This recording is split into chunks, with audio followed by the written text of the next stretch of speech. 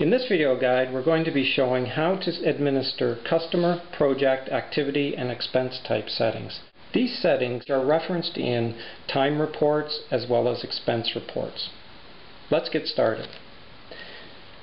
First, we go to the administration screen. To set up a customer, go to the customer list. In the customer list, you'll see all your existing customers. To add a new customer, you simply add the customer from the menu. We'll just call this new customer.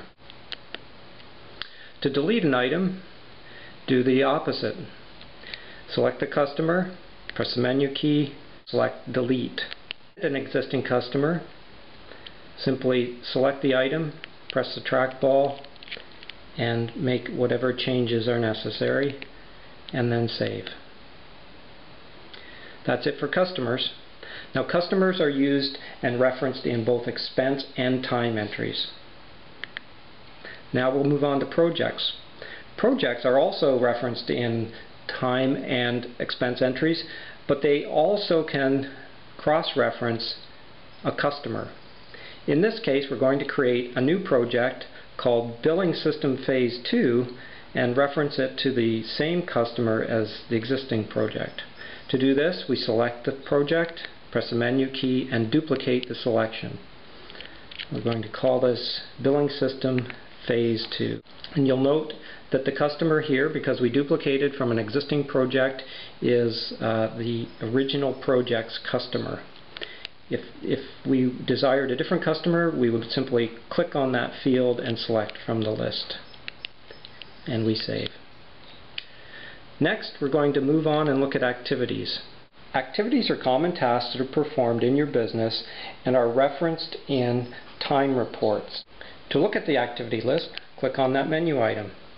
In this case, we have a large number of pre-entered activities. As with customers and projects, you can add a new item at any time. New activity. Likewise, you can edit, duplicate,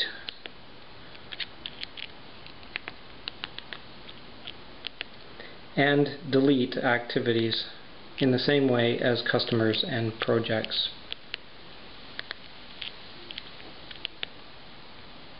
Next, we're going to look at expense types. Expense types, as the name suggests, are the categories of expenses to which you assign an expense entry. The list of expense types with ReportAway is defaulted to the out-of-the-box list that you get with Intuit's QuickBooks accounting package. This list should cover most cases. However, you can at any time add items. For example, new expense type, and save. You are also allowed, if you wished, to delete or change these expense types. If at some point you were to delete an expense type and you wish to reset these defaults, simply go to Reset Defaults.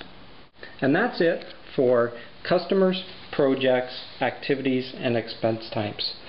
We hope this answered some of your questions around how to administer various configurable items for ReportAway. Thanks for watching.